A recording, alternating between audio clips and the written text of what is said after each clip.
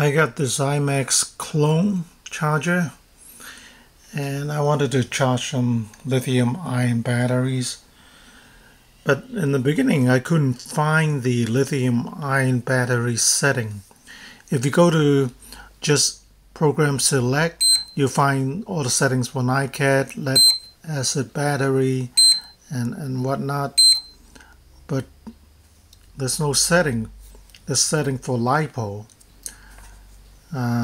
Actually, you have to go to user set program to program it first. So here by default is LiPo, and press enter again. You see here 3.7 volt. Change that to 3.6 and it will be lithium ion battery.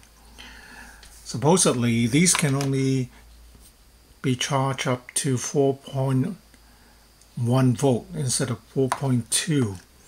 So LiPo you can charge it to 4.2. So you have to select 3.6 for lithium ion instead of 3.7. So now you can charge lithium ion batteries, and when you go to your battery setting you can find the lithium ion battery here. So that's where it is. For this 3S 2P 18650 pack, I can only charge it up to 12.3 volts instead of 12.6 volt if I choose the lithium ion battery setting. The charger here, this is the one I bought for the pack here. This has a limit of 12.6 and it can charge this up to close to 12.6 but not quite, whereas with this it will limit it to 12.3. If you measure the voltage here, it might say 12 volt, whereas if you measure the voltage at the battery, it might say 12.3. That means the chip is not activated.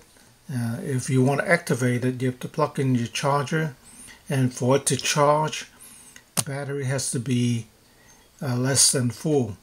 So once it starts charging, the chip will activate, and next time you measure the voltage here, it will be the same as when you're measuring the voltage of the battery at both ends. So yeah, those are the little things that are different.